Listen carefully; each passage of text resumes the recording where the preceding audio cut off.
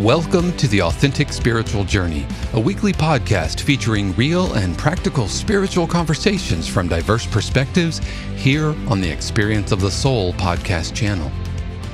Today, episode 235, Stress-Free Christmas. And now your host, Reverend Cynthia Alice Anderson. Hello and welcome to the Authentic Spiritual. Hey, you're living. You're living your shirt. You're living your sweatshirt. I'm not going to edit this out. This is how it goes. Okay, because we want to be stress free, right? I just want to. Hello, friends. I just want to tell the listeners why we're cracking up at the beginning of this. This is now our fourth take, trying to just start the show that we've done now 235 times. Like we've never done it before. I know, and just I don't know. So yeah, this. And my sweatshirt does. Oh, it's a sweater. It does say across the front, happy. So we're gonna go with it. Yeah. So we're just gonna roll with it. Just roll with it. So welcome. Let's try that again. Yeah. Hello and welcome to the Authentic Spiritual Journey. My name is Cynthia Alice Anderson. I'm the host. I've been the host for many years and will be for years to come. And I'm here today in 818 Studios with my good friend and producer. Good morning, everybody. This is Dave Croft. I hope you are doing well, and I hope you're happy. And I hope that you're feeling. I hope you're feeling the energy. We're I don't know. We just roll with it. We take whatever life gives us, and we just go with it. That's the key to living a stress-free life and having a stress-free Christmas. Is you just go with it. The best laid plans. Well, we talked about that last year, stress-free Christmas, and so this is take two in our household. And I was talking to somebody about it the other day, and she just burst out laughing. She said, "I have no idea how to do that." I said, "Well, I can help you with that." So stress-free Christmas is how we're doing it. And yes, Dave, you said it. This just settling into life, to myself, to who I am and who God is, who I'm here to be. And it's, there's a line in an old Western that says, it gets real simple real quick. And getting real simple real quick for me is just settling in and being. And, I don't know if it's age. I don't know if it's that my life experience, my work as a minister, I don't know. But I am at the point now where if it doesn't feel right to me, it is not going to happen. Mm. It doesn't matter who is expecting it and what. No. Or what expectations you put on yourself that you think. Oh yeah, you wanted. It's almost always self-imposed. Mm-hmm. The expectations. Yes, you're right about that.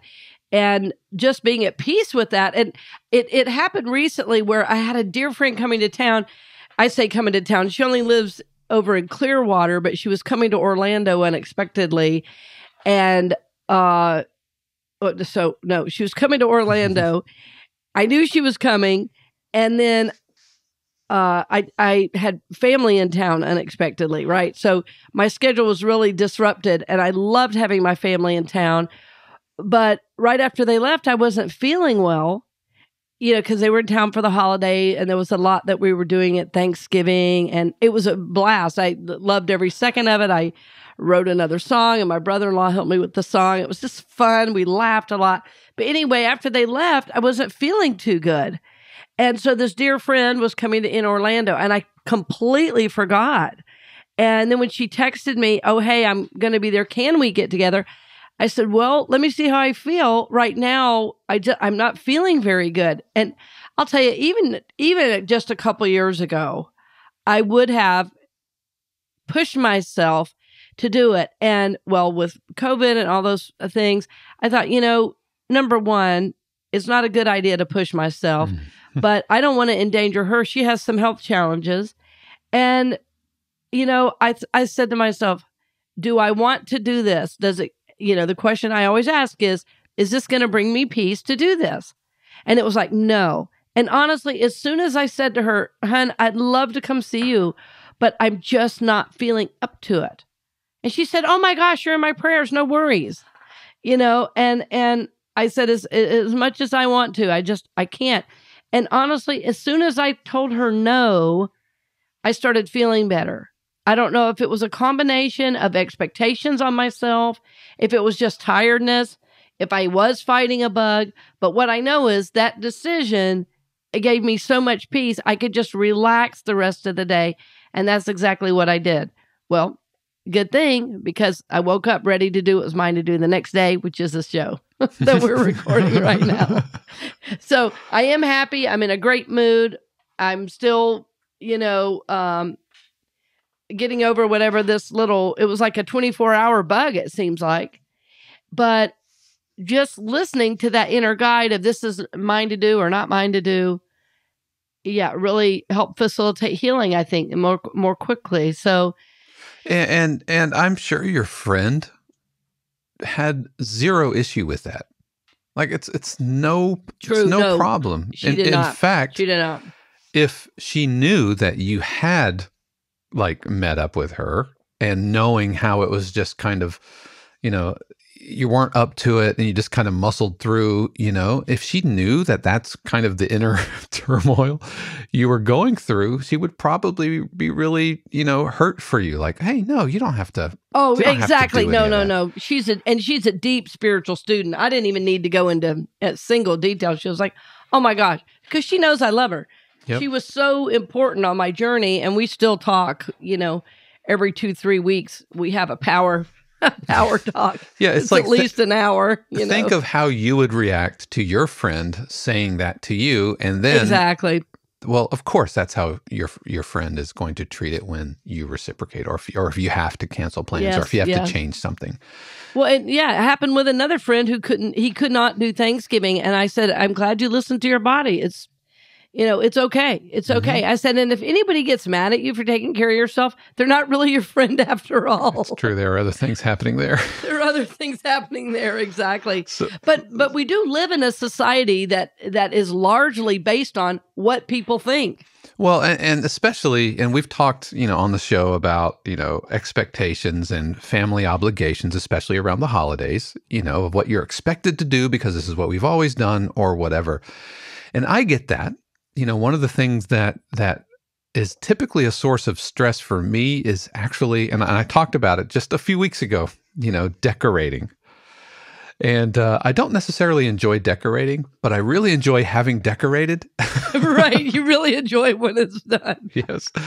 But some of the things that I've done to simplify is like the lighting outside, like all of that. Right. Our neighborhood, it's almost kind of expected, but even that doesn't feel pressure. I just know that Shannon loves it, and I love it when it happens. But I found a way that I can do it, knock it out pretty quick. I'm happy with it. Just run some lights. I don't get onto like ladders and Clark Griswold going up on the roof or anything like that.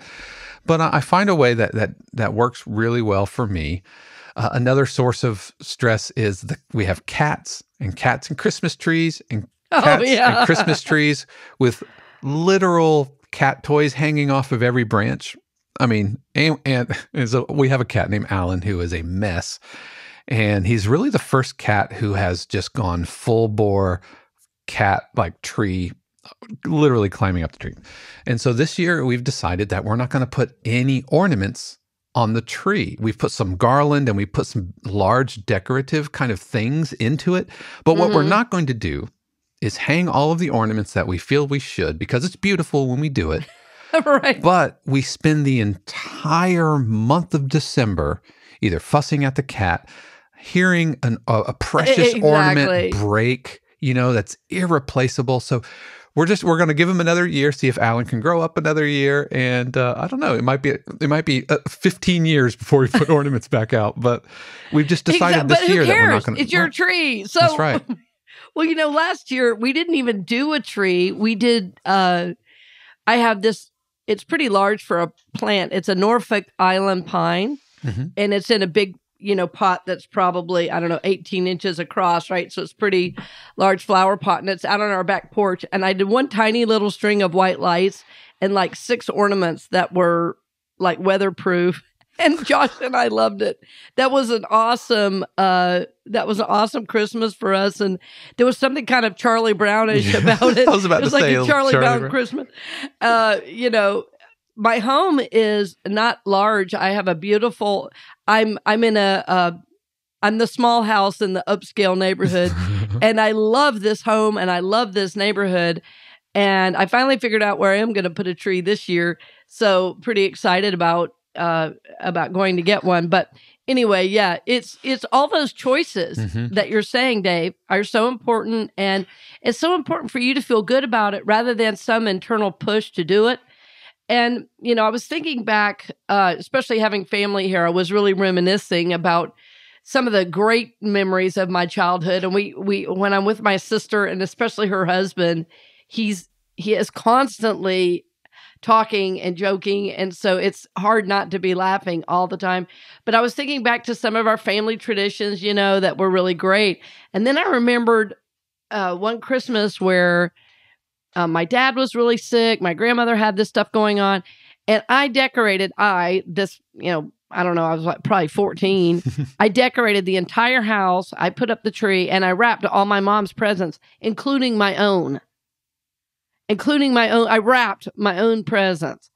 And I remember thinking, this is no, bleep. You need to bleep that. Fun. But it's what you did. It's what you did. Well, I don't want my son growing up with that. And part of what I've learned as a parent is however I am, no matter what I say about it, however I am is what my son will learn and do. Mm-hmm. And he doesn't like stress. I don't know a single kid who says, yes, let's be stressful maniacs around the holidays and call it the most wonderful time of the year. They think we're nuts when we do that. It's like, well, what is all this about? So for me this year and for our home, it's really about, stress-free Christmas.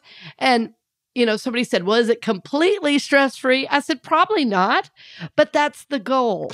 That's the goal. Well, that's life. I don't know, life. It's called life. Yeah. I don't think anybody is going to ever say, oh, I have zero stress. I don't think you'd be living in 2022 if you said you had zero. But it's about identifying the things that you can kind of pull back on. For example, hanging the ornaments on the tree. If it's going to mean an entire month of anxiety. Yeah, based exactly. off of, not worth it. Babysitting this Christmas tree. And so far it's been up a couple of weeks and it's like zero issues. We can't keep a tree skirt under it, but right. At least that's not an ornament from my, departed grandmother. Exactly. You know what I mean? That's going to break and shatter, and that's a whole other bag of issues as far as broken things. But yeah, and so what it also means that we were able to put out a lot more like table decorations, especially because that's really nice. Yeah, because Shannon's sister and brother-in-law and their two kids usually come down around the holidays. And so they live in Oklahoma now, so they're not coming down. They're not coming down, which means we could put all the little tiny snowmen and Santa Clauses. We have, so it kind of looks like Hallmark Village a little bit, like every square open, but the cats don't mess with that. And so that's the trade-off, I think. Yep. Oh, yeah, that's awesome. That's awesome. Well, and, I think for all of us, family traditions kind of got blown out of the water with COVID. That's true. Because, families that had gotten together always, suddenly weren't. So it probably will be another year of, of that being different. But I think it's probably good that that old phrase of upsetting the apple cart, I think change is always good and healthy. Yeah. In my neighborhood, because I live in this older, it's probably, I would venture to say the oldest downtown neighborhood in Orlando. It's cobblestone streets. It's very quaint. Hell on your car, but it's very quaint. I do not enjoy driving through your neighborhood. Right. It's beautiful to look at. But I mean, we even still in this neighborhood have a progressive dinner at Halloween. There's like a Halloween parade for the kids. And so there are things that remind you of what might have been done 50 years ago. I mean, that's how long, 100 years ago, that's how long some of this stuff has been happening, in this neighborhood. So I still get a handwritten note about what do you want to bring for, the progressive dinner. Of course, normally I'm working. So I was like, could I possibly participate this year? But I just love that it happens. I love that that's my neighborhood and that it still happens. So anyway, I may be digressing, but stress-free for me is a state of happiness. It really, to get back to that. And what makes you happy is going to be different than what makes me happy. And what's so cool about our individual journey is, as we're tapping in and listening to our inner voice, we trust that. We don't have to have a priest or a minister or a rabbi tell us. We know. We know. But for me, this season is about love and joy and peace. It's also about bringing in this quiet, beautiful energy. And with all the hubbub of the gifts and the have-tos, sometimes I would say it almost always gets lost in all of that. And, all the traditions of the gifts, even the colors of the thing we use, all relate back to Jesus's birth. These are not things that are just done willy-nilly. And I've, given messages on it and things in the past. But my basic learning is that, to boil it down, is that this is to be a season of peace, and the gifts we give are symbols of the gift of the Christ child, right? So it's why I often talk about giving gifts that are handmade, or I'll talk about giving gifts that are really spiritually guided. Like that last week was about, spiritually guided giving, and thinking about, praying about even where do I go to shop, and then praying about what can I give that's special this year. Nobody needs another fuzzy lampshade, but something done with thought, with feeling, with love, with generosity, with grace, with forgiveness. These are the type of gifts to be giving. Or is there something of yours that you have that you could give to a family member that would be really meaningful, and you could give them a story about it, a family story? To me, this is what makes Christmas, not who can spend the most money and go into the most debt. So I hope you're not going into debt this Christmas. I hope you are, mindful. I hope you are at peace. Our prayer for you is that you are just sensing what's yours to do and moving into this space of grace for yourself and for your family. And just realizing it's just drop all those have-tos. When I started doing it, I'll speak for me. When I started doing that for the first time, well, I remember the first time, and I've talked about this a little bit, when I decided not to go to Georgia for a holiday, it was so freeing. I felt like scales were falling off. I mean, it was just like, just the weight of all that have to dropped away. Well, I think if I would not have really listened to my soul there, it'd be harder to do what I'm doing now. But now, just this idea of, if it's bringing me stress, it's probably not mine to do. And what's so interesting about this whole idea, and stay with me if you can on this, because so I was preparing for my family to come into town. I told you they were here, and it was a blast. Well, they ended up leaving a little later than I thought, and I'd kind of rearranged my day so that I wasn't working when they arrived. But, I-4 traffic, holidays, they hit all this traffic, and we're running late. Well, long story short, I had this amazing opportunity come forward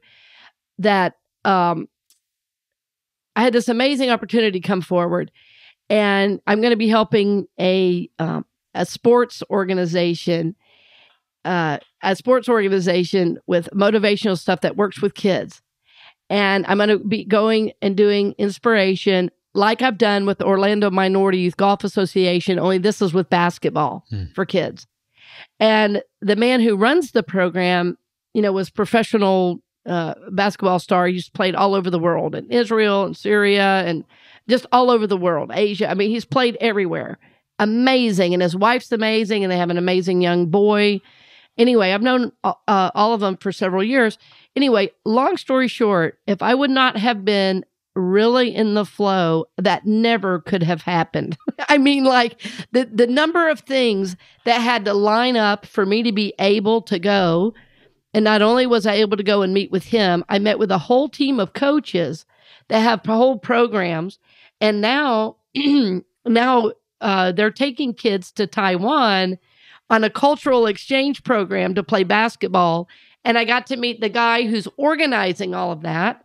And not only that, I got to meet the sheriff who's in charge of the police league, basketball league. Anyway, it was just one opportunity after another that was packed into 1 hour. And now I'm going to be able to support their efforts to go to Taiwan, as well as it was an opportunity to potentially go into this man's business because he had never heard of me and I had never heard of him. But it turns out we know a lot of the same people because he's very involved in the area of a Orlando suburb called Kissimmee. That's not really a suburb. What is Kissimmee? I guess it's its own city. Yeah, it's its own city, but I would call it a suburb for sure. I mean, that's how I think of it. But I do know a city commissioner there, and I've worked with imams in that area. And it's like, okay, Spirit really wants me for whatever reason right now to do some work in Kissimmee. So, but why am I saying all this? Well, if I was overplanned and overstressed, which sometimes I have to be very planned because I support people.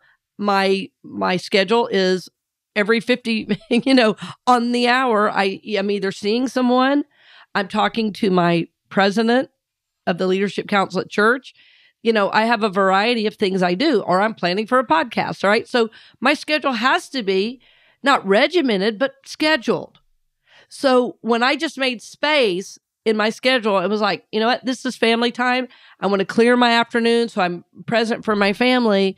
And then it was like this text, can you come here today to do blah, blah, blah? And it was like, well, yes, I can. It was just so wild. And I call those a God job. There's just no way my mind could have thought of all that. And I got to spend time with the kids. I got to do their prayer at lunch. And I got to communicate with all of them. And the coach said, she's going to come back and do some stuff. So I'm really excited in the new year to be supporting kids because, frankly, I really miss working with kids. I really miss teaching. I love being around kids. So it's going to be a great opportunity. And I really feel, and it's not for money, friends. This is a way for me to give my gifts, right? This is a way for me to give my gifts. But what I know is every time I give my gifts, other opportunities come. So like the business one, I've already heard from him again. So God is in charge, but we have to make space, and not being in stress, not being overscheduled really, really helped me do that. And it was a real gift to just watch that whole activity. I felt like all I did was show up. And then it was like, well, why don't you tell the coaches what you do? Okay. Sure, I can do that. Why don't you tell, this business leader what it is you do and how you can support our trip to Taiwan? But friends, this is what I'm talking about, reaching the world. And it's the kids that are going to change the world. For our generation, it's almost over. It's the kids' turn. They're gonna be the one that changes the world. Yeah. They're going to be the ones, right, that give us a new way of seeing things. It's like, for a while, kind of the millennial generation was kind of the totem of irresponsible kids or whatever. Millennials are 40. The oldest millennial turns 40 this year. Yeah, and exactly. So they're ready. They're decision makers. They're business owners. They're in politics, and yeah. Yep, things are gonna be changing. And even so, it's interesting you mentioned politics, because what I want to mention here is that I'm in a different place politically and socially than I thought I might be at this age. And I'm not going into any detail about it right now, but I find in general that the two parties are very calcified and are so pushing narratives that require 100% buy-in on every word, and I'm not about that. So I'm thinking for myself, I want you to think for yourself. And if you believe every word of it, go for it. But I am very concerned at the push of these narratives from both sides that you believe. And like if you don't believe every word they say, you're suddenly demonized. If you don't believe every word the Democratic Party says, you hate, that means you hate gay people and Black people. If you don't believe everything the Republicans say, you're non-Christian. This is no. So again, trying to fit myself into one of those boxes was stressful for me. And I realized I don't have to fit into either one. I can have my own beliefs that are also not driven by somebody's narrative. I go to God. I'm not on websites and getting, just more support for this single narrative. I'm looking for truth always. So that's bringing me a lot of peace and a lot of joy as well. So you see what I'm saying about the stress-free? It's like thinking for myself.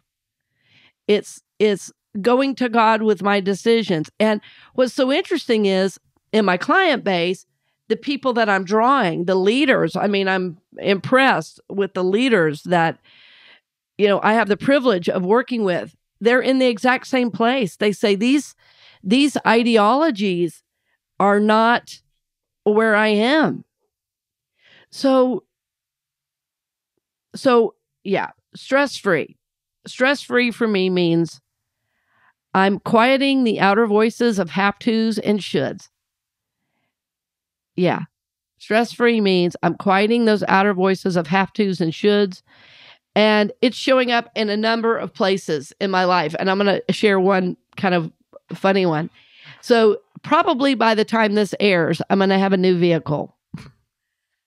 And I'm going to get something I've wanted for a really long time. But I'm shopping right now, so I can't say for sure. But I'm going to look at a couple this week. And it's really fun for me to come out of, it's really fun for me to allow myself to want this. I don't know if this makes any sense what I'm saying, but Dave, I remembering when you got a motorcycle and what a big deal that was. This is kind of like that for me, even though nobody was holding me back but me, right? What? I don't know, but I just did not allow myself. So somehow moving into more self-love and self-acceptance over the last, definitely over the last year or so, this has been a really important process for me, that just knowing whatever I desire is okay. Are you going to make us guess, or are you teasing? No, like in my mind, I'm like, is it a dune buggy? What? You're not far off. No. Oh. Although I did ride one of those when I was a kid. Those are fun. Oh my gosh, were those fun. No, I'll let you know. I'll let you know when I buy it. Not yet. Not yet. I'm not far enough along to let you know. But I hopefully you're hearing and feeling my excitement about it. Until I hear otherwise, in my mind, my head canon is it's a dune buggy, like with big eyelashes on the I can't believe you said that, because when I was a kid, we had this crazy golf cart and it had a face painted on the front with these eyelashes. Of course, now it didn't run, but that didn't bother us. We just pushed it up the hill and wrote it down. It wrote it down. I am writing. That's been another activity that I've been enjoying over the last year, which is I've been writing stories, and my family stories has a name, and I've started sending some of the stories. I've started sending some of the stories to my siblings, and they loved it. And which I was surprised, because it's all from my perspective. I'm not naming them. I say my sister, my brother, but it's all from like a little kid perspective. So a different voice comes out in me in the writing, different than I've ever kind of allowed myself to experience. And that's been a lot of fun. And then I sent it to, I guess, 2 or 3 people outside of the family, and they also loved it. So I'm not sure what's ever going to happen with the stories, but what I know is that it gives me great pleasure and joy. And somehow it's healing for me, right? So that's what I mean about stress-free. I don't know why, but I was just really guided to start writing down these stories. And it feels good. My son showed me how to use a Google Doc, right, for the very first time. Nice. So yeah, happy and stress-free, friends, is how we're meant to go through life. Yeah. You know? And pretty much, no, let me say it this way. Everything I teach has a scriptural basis, believe it or not, for those of you that are Bible-based. Jesus said, I came that you might have life and have it more abundantly. Not, I came that you might suffer. You know, this is a modern idea that all these shoulds and have-tos, they're probably mostly based in Puritan ideals. And in fact, life is meant to be enjoyed. Life is meant to be full of joy and peace and hope and connection. You know, life is meant to be lived knowing you're loved, knowing you're supported by the universe, knowing that God loves you. It's pretty simple. So I hope this season you'll spend some time just being, making space, and seeing how Spirit fills it in with, you know, cool opportunities or, you know, joyful connections or, you know, more guidance for your journey. My hope for myself in this season is to know more of my own goodness. And I know that through the light of the Christ, obviously, that the light of the Christ lives in me, is all around me. I'm never outside of it. But the idea is that I know more of it in my own life, but that cannot be forced. It cannot be coerced. And it certainly is not a have to, right? It only comes in those times of quiet, those times of peace, those times of going inward, just resting and knowing, you know, God is all there is, and that light lives in me. So friends, this is my hope for you during this beautiful holiday season. Whether you are Christian or Jewish, this is the season of light. Right? So we're blessing you. We're sending love your way. And as always, we thank you for your financial support. It's because of your support that we are on the air. And there's a word, of course, about our financial campaign. Any way you can support that is very, very appreciated. We feel we are giving a gift to the world through our messages. We're honored to do it, and we're blessed by your support. So thanks again for joining us today, dear friend, and blessings on the journey. Merry Christmas. We hope you've enjoyed this episode of The Authentic Spiritual Journey here on the Experience of the Soul podcast channel. This channel is made possible because of listeners just like you. If you would like to support the channel with your tax-deductible contribution on an ongoing basis or through a one-time gift, head over to experienceofthesoul.com/support. The Authentic Spiritual Journey is copyright 2022, Cynthia Alice Anderson, all rights reserved. Our theme music is composed by Dave Croft and used with permission from RR Hot Publishing. The Experience of the Soul podcast channel is a production of 818 Studios.